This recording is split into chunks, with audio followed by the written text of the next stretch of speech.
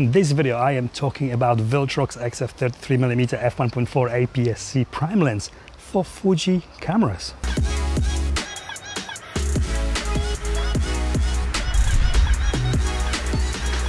This is a third-party lens from a Chinese manufacturer, Viltrox, for the Fuji-X mount system. There is a popular opinion that you get what you pay for and that you're always going to get the best results by using native lenses on any camera. But native lenses cost always more. So if you are budget conscious and you want to save $1, pound or two, then you are going to look into other options. Options like this Viltrox lens. I got this lens on a loan from UK Digital for this review, so thank you very much UK Digital for making this review possible. But I must say that I am not being paid or asked to say anything specific about this lens by UK Digital, Viltrox or anyone else. So this is the truth. There is a lot of very detailed and technical reviews of this lens out there. I don't want to do another one of those, and I don't want to bore you with another one of those, but I want to go through the pros and cons of having and using this lens on your Fuji camera. However, if you are using X Pro 3 Fuji camera, then this video and this lens is not for you. Due to the lens release button position on that camera, this lens will be extremely difficult to remove from the camera and it might damage the actual release button. Don't use it. If you do have X Pro 3, it probably won't come off. It is actually absolutely fine on all other Fuji systems. The pros of this lens. The first one, it is 33mm. It is actually 51mm equivalent on a full frame. So you do get the perfect nifty 50 focal length on your APS-C camera. And 50mm is my favorite focal length of all time. That's the truth. Another pro is certainly the price.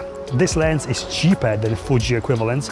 The very old Fujinon XF 35mm f1.4R is almost double the price, and the new XF 35mm f2 is over £100 or $100 more. This retails here in UK for just over £260, which is just under $300. It is well built. It is a pro. All metal construction, smooth focus ring, metal hood, and smooth, yes, smooth declicked aperture. Seemingly great for video, which theoretically it is, but I'm gonna talk about this more when I get to the cons of this lens. Personally, I don't mind it at all, but some photographers prefer field clicks when changing the aperture on the lens. However, you can set the aperture to be controlled by the camera electronically instead if you don't like that smooth movement. The lens looks like it belongs on a Fuji camera and doesn't look cheap at all. The performance, the most important pro, is really good. It is truly on par with the Fuji lenses. The autofocus is quick, accurate, and it doesn't deliver any surprises. It works, and it works very well. It is also super quiet. The wide aperture delivers really nice and creamy bokeh and very decent colors and contrast. The images have that Fuji legendary look and it's absolute joy to use. There's also a built-in micro USB socket for future firmware updates, so you don't need to buy additional docks like with some other brands. Okay, let's go through the cons and what I don't like about this lens. There is no weather sealing, that's it, it's not weather sealed. As I mentioned before, it is not compatible with X Pro 3 camera. Not so close focusing distance, probably the worst out of all 50mm focal length lenses that I have ever used. I shoot a lot of food photography commercially with my other 50mm lenses, and this one wasn't allowing me to get close enough to the plate of food. It felt different than what I am very used to. The minimum focusing distance is approx 40 centimeters. Well, it is 40 centimeters, maybe 39. The lens is slightly soft wide open, but this happens to more expensive lenses than this, and I don't think it's a deal breaker.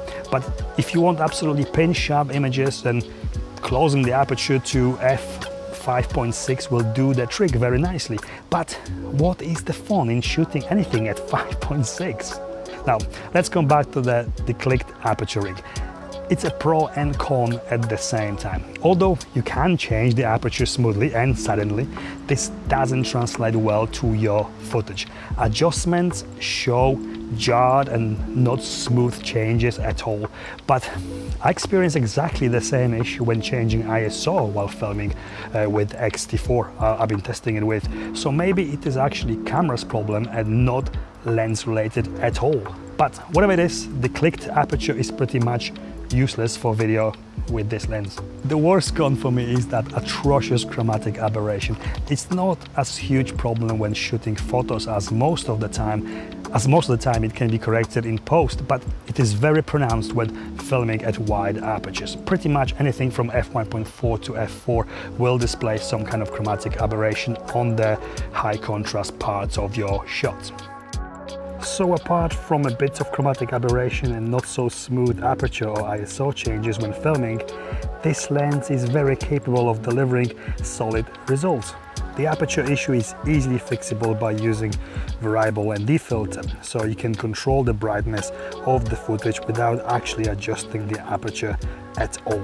Overall, great everyday use focal length for run and gun video work, and that's certainly a pro, not a con here. So, who is this lens for? This is a great upgrade from the standard kit lens. Especially at this price, it is a great stepping stone from the standard kit zoom to the world of primes and the wide aperture, blurred backgrounds and creamy bokeh. It is great value for money and probably one of, if not the cheapest autofocusing prime you can get for Fuji-X mount. This lens works well and is not inferior from Fuji equivalent. It's not a lens that you should be scared to attach to your expensive Fuji camera. I personally had really good time using it, and I really think that it is good enough for professional photography and video work.